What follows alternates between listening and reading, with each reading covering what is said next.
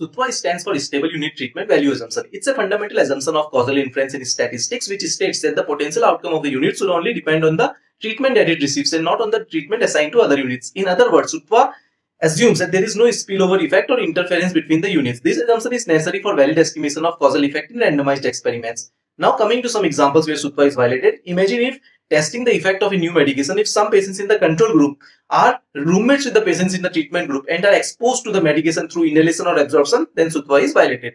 Another interesting example is from the Facebook supplier side AV paper, where they conducted an experiment to help certain sellers by giving them extra visibility in search results. They found that the initiative worked during the experiment, but when they tried to scale it up, they found the treatment effect varied depending on the number of other sellers also receiving the boost due to the increased competition for the limited slots. This violates SUTVA, which states that the effect on each seller should only depend on whether they receive the boost or not. Check out my YouTube channel where I explore data science, ML and business motivated problems every day.